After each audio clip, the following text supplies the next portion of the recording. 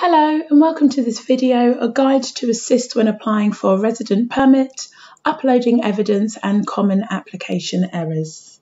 This video will guide you through the evidence process that is required when making permit applications and renewals. This is to prevent fraud and ensure applicants are protected within the resident parking zones and are eligible for parking. You can apply for a parking permit if you are a resident within one of Lambeth's controlled parking zones.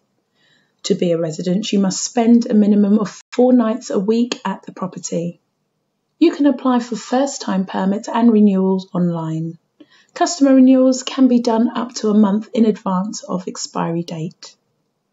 If you park your vehicle on an estate, you will need to apply for an estate parking permit. Permits are only valid for the vehicle, estate and base specified on the e-permit. They will also specify the time period they are issued for. We try to minimise the amount of evidence and frequency of requests. When applying online for a parking permit, we will attempt to verify your details electronically. If successful, you will not need to supply any further evidence. Even if you have previously had a permit, you will periodically be asked to provide evidence as circumstances do change. This allows us to prevent fraudulent applications and ensure the parking is protected for residents eligible for a parking permit. On payment, your permit is live and you are covered to park in the resident zone. Even after paying for a permit, you may still need to provide evidence. If we do request further evidence to approve your application, you will have 30 days from the date of application to submit your evidence, or your permit will be cancelled with no refund due. Proof of address must be in the applicant's name and must also state the applicant's Lambeth address, as we need to verify the applicant is a Lambeth resident. We require 2 proofs of address. Please note that the person applying for the permit must be named on all documented evidence submitted for us to verify and approve your application. Vehicle evidence documents must link the vehicle to the property for which the permit has been requested.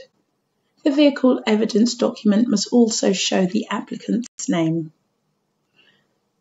New residents can apply and have full benefits to their permit once paid, providing evidence is submitted within 30 days of application.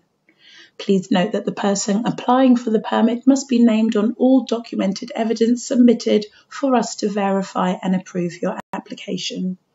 A full list of proof we accept can be found on our website. Foreign registered vehicles will only be issued with a permit for a maximum of 6 months. In exceptional circumstances, we may consider extending this, but would require documented proof to show that the registered keeper does not usually reside in the UK and that the vehicle spends no more than 6 months in any 12 months outside the UK. Rejected applications and common errors. Please ensure all documents are in the applicant's name and list the Lambeth address to prove the applicant is a Lambeth resident. We verify applicants' details against the proof of address and vehicle documents provided.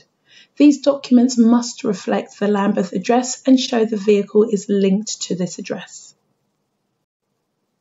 Applicants sometimes submit the insurance certificate instead of insurance schedules. Insurance certificates will not be accepted as they do not state the full Lambeth address. The insurance schedule must show your name, the vehicle registration number, and must confirm the vehicle is insured to be kept at the CPZ address.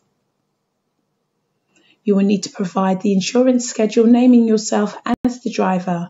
This will need to be registered to the Lambeth address. If you drive a company car, we will need a signed letter from your company on letter-headed paper confirming your employment and that you are the registered keeper and user of the vehicle at the property address in Lambeth. This must be dated within the last 3 months. The controlled hours for parking bays, such as resident parking bays, can be found on the signs within the bay.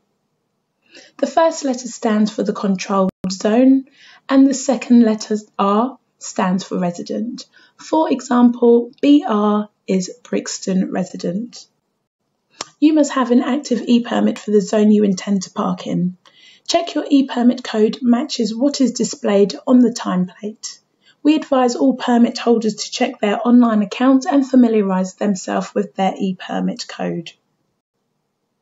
We are unable to accept new keeper details and would require the full vehicle registration documents. If you are unable to provide this, you can supply your full insurance schedule. If you find the page is not responding during the application, we recommend using Google Chrome as your internet browser. If you encounter any difficulties submitting evidence, you can complete an online web form located on the Contact Us section of the